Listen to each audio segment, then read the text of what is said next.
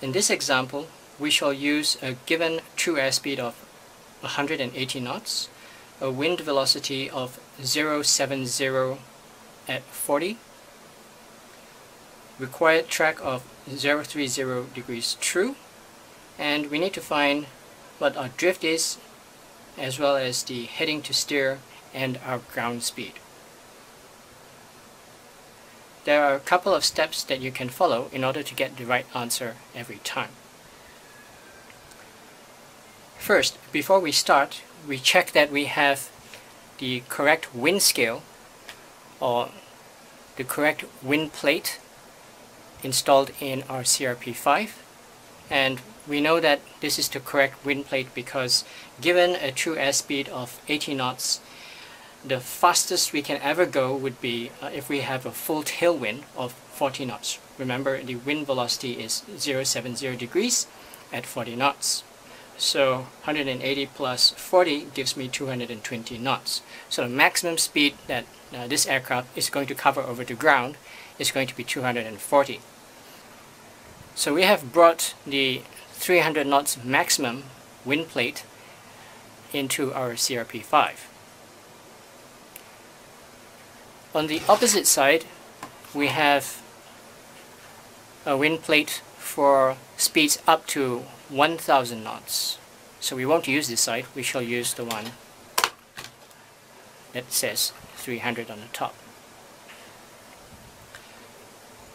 Now, many people recommend setting the TAS first. I believe that setting the wind into the CRP should be the first thing you do, so that you're not worried about having to shift your TAS later when trying to plot the wind vector. Ignore these little blue blobs over here. That's some blue tack that I use to keep a plastic sheet on my CRP so that I can use a marker on it. Right, so step 1. Check that we've got the right plate in. We've checked the maximum ground speed we can have. We have the correct plate. Step 2. We are going to set the wind into the CRP. And the wind velocity we were given was 070 at 40 knots. So I'm going to have to plot a vector that comes from a heading of 070.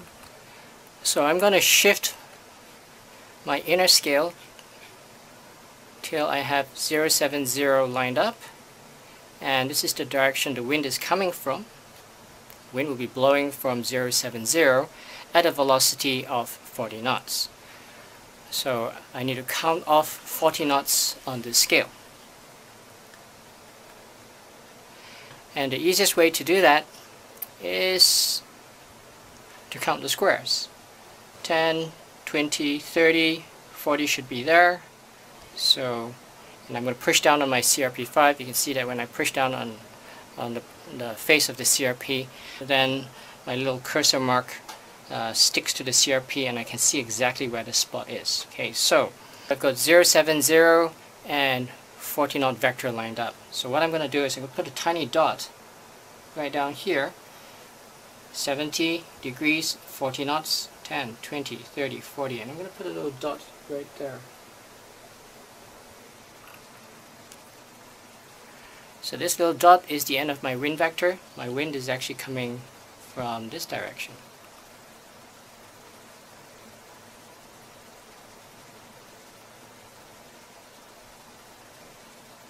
Okay, and it ends in this little red dot. Step 3. Well, our true airspeed is 180 knots, so I'm going to move this cursor all the way up to 180 knots, and 180 is up there. So I'm going to move the plate so that 180 and the cursor are lined up. Cursor right on top of 180. Again, you need to push down on the faceplate so that the cursor shows up nicely right on the dot. I've got 40 knots at the end of this dot, and I've got 180 knots. So if I was flying actually on a heading of 070, flying into the wind, and the wind was 40 knots, then it would reduce my ground speed from a true airspeed of 180 knots would slow me down by 40 knots. My ground speed would actually be 140, which you can see clearly over here, because I've got a direct 40 knot headwind. So if I was flying in this direction and the wind was coming at 070 at a speed of 40 knots, well, it would reduce my ground speed by 40 knots. So as I'm trying to fly in this direction, well, the wind is pushing in the opposite direction and it will slow me down by 40 knots. Next, I'm going to set our desired track into the CRP, and our desired or required track is 030 degrees true, which is over here.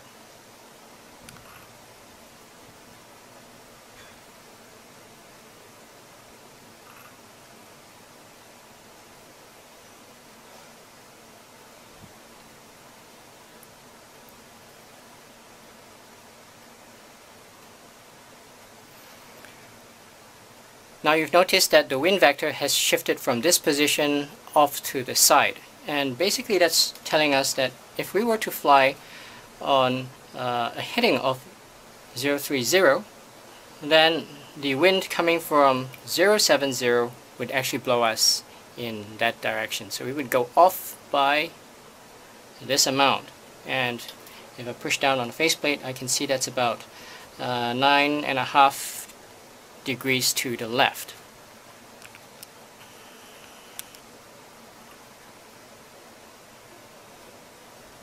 How do I know it's 9.5 degrees? Well, that's 10. That's 5, 6, 7, 8, 9, and a little bit more, almost reaching 10 degrees. So it's about 9.5 degrees. And what that means is that if we were to fly on a heading of 030, we would go off course by about 9.5 degrees. And we would be blown port side, because left of an aircraft is port. In order to counter this drift, this 9.5 degrees of drift, we need to turn the aircraft into the wind. That means we need to turn our airplane in this direction a little bit so that we don't drift off to the left. By how much should we turn the aircraft? Well, we're drifting 9.5 degrees port, so we should turn 9.5 degrees starboard. So we're going to turn our aircraft to face into the wind by about 9.5 degrees. And 9.5 degrees would be 39.5. Now I'm going to shift 39.5. When we shifted our heading to 39.5, you will notice that that little vector point has also shifted, and it has shifted about 1.5 degrees off from 9.5 degrees of drift to 8 degrees of drift. We've kind of lost 1.5 degrees there. So what I'm going to do is I'm going to put back that 1.5 degrees, and I'm going to put it back over here. So I'm going to go back by 1.5 degrees. That's half, and that's 1. And you notice that when I did that, the end of our vector still stayed at 8 degrees. So basically what we have done is we've balanced the drift. So the heading to fly now will be 35, 6, 7, 8, 38 degrees. Why? Because I've balanced my drift. And without moving anything, we can also obtain our ground speed. Our ground speed is obtained by looking at where the wind vector ends, this little dot, and it's lined up just below 150. So this line, this wind line of 150, well, it's just below that. Counting up from 140, every square is 2 knots, 142, 144, 146, 148, and a half, so that's 149 knots. Our ground speed would be 149 knots.